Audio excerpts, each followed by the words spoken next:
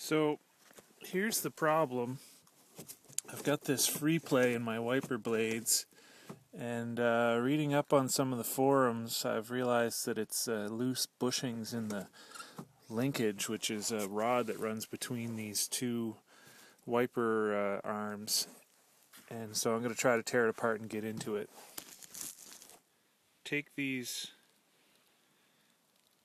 rubber caps off the top, and then we're going to unbolt that. So all I did was, I don't know if you can see that there, is just pry it up with a screwdriver, and it literally pops right off. And so there's another one over there, and I'll do that, and then take the bolts off and try to get those wiper blades off. So I'm using a 14 mil socket with a short extension to get in and take these off, lefty loosey, righty tighty. So I got the bolts off. They just popped right off. Didn't actually have to work very hard. And so there you can see. Check the inside, make sure it's in good shape.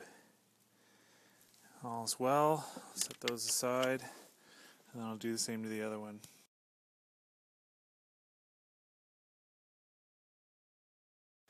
Okay, so according to the diagram, these should just be little plugs that pop out, and there's another one on the other side, and this part of the cowl should come off with any luck. So here's hoping. I'm going to try and pry those out.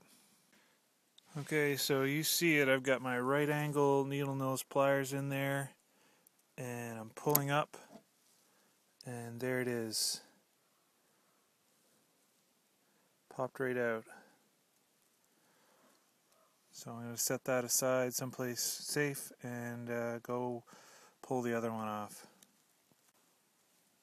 So this is the piece of the cowl plate that was held in by that little plastic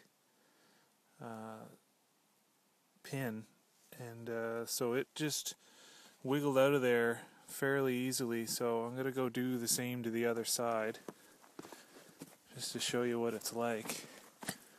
They're fairly good pieces of rubber, so you can, I don't know, you can see it's snowing outside. It's -1 right now, so these things are still fairly flexible.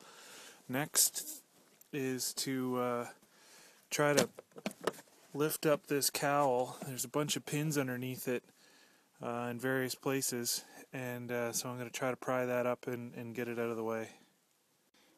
Well, that was easier than I thought. There's a pin here, one here, one here, and one here. Nothing on this edge. This just kind of fits up underneath the window a little bit, and I literally just reached up underneath it and pulled up on it, and it popped right out. Super easy.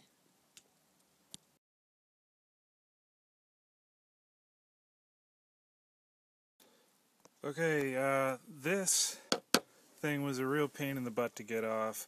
I had to basically break a seal the whole way around it, not really knowing what was holding it in. I broke this piece of the plastic a little bit prying on it, just to find out that there's clips here, here, here, and inside is the wiper linkage. So the rest of this job hopefully should be fairly easy.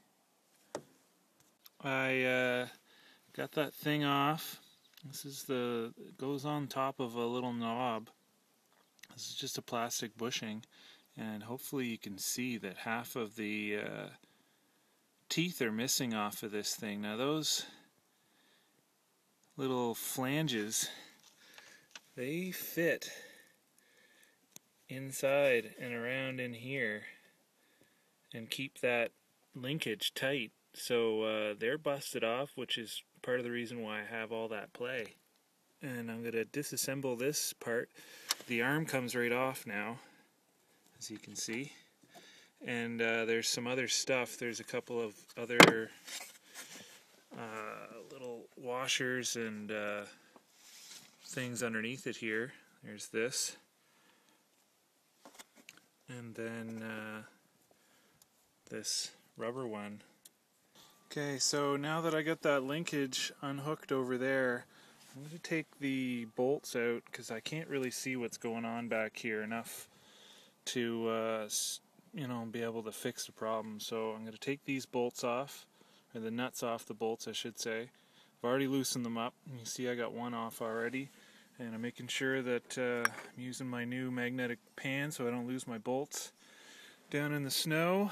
And so I'm going to take these ones off, and then according to the diagrams in my manual, I should be able to pull this whole thing out through one of these service parts here at least. So I forgot to mention, these are 10 mil bolts, and I'm just using this wonderful little tool here that's like a right angle. So once I break the bolt, then I can simply, sorry I'm doing this with one hand, simply just twist it off. It's a little better than a ratchet sometimes. Okay, well, I want you to see it to believe it. I got these parts of the linkage unhooked here, and they're just little bolts. I hope that they're seated good, because it's going to be a real pain in the butt to put that back in. But once you get it off, just like they said in the manual, you can literally pull the whole linkage right out. So now I can take this inside, and where it's a little warmer, inspect these things and try to, I probably can't see that, there we go, and try to see if these parts are in good shape.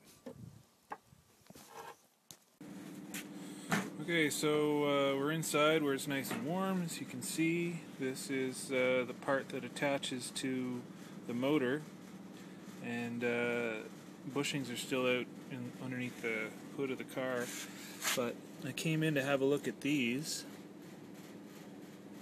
and they're in good shape. I wiggle them back and forth, and they're still fairly well lubricated, and they don't appear to be broken or allow the arms to move or wiggle around. So it's just that one bushing at the other end. Everything here seems to spin fairly easily. So whatever lube they use at Subaru is holding up pretty good. Probably going to give these a little shot of rust converter, just to some rust check stuff that I've got here. And it works pretty good to, as you can see, convert it to something that you can paint if you want to. I just use it as a way to kind of preserve the metal a little bit longer, because as you can see it's starting to rust. You get an awful lot of salt on our roads, and then it gets on our windows, and then obviously it rolls down inside of this into the cowl and onto these assemblies. So I'm going to go get my parts, and I'm going to see if there's anything I can do to match them up. As you can see, mine's got some issues. And so here's my replacement parts. These are from a company called Dorman. And here's the part number, 49447. I got these at a local auto supply store. You should be able to pick them up hopefully anywhere. If not, you could order them online. As you can see, they cost a big whopping $4.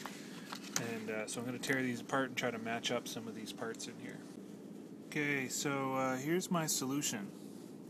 I got a small chisel that's hopefully big enough that I'll be able to just go down here with a real light mallet, if not the back of my hand, and chisel that off square, or flush I should say, on all four sides, and hopefully that should make it the right size to fit in there. Okay, welcome back. This is the original part that's broken, and you can see how that fits in there, nice and flush. And so I'm going to take that off, and I'm going to grab the other part, this part, and I'll put that in there with those flanges cut off, and see if I can focus in a little bit better there. There you go. Seems to fit just like it should. Okay, we're back, and this is the cap. Fits nice and snug. I put the washer and the rubber thing back over it, and I also put a piece of metal here. It's kind of built up, and it holds that washer, and it keeps it nice and tight, so there's absolutely no play in this thing anymore. It's super solid, and when I run the wipers they sound great. So I'm going to put the cowl back in across to make sure all those clips are nice and tight. I've oiled all the joints and bolts and everything, so it's ready to go.